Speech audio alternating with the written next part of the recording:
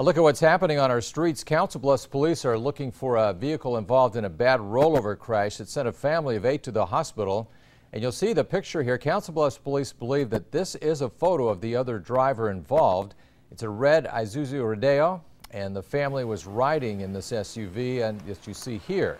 The driver, Anna Sanchez, says she swerved to avoid that red car, ended up rolling over off the road. Sanchez had 7 passengers, all between the ages of 3 and 16.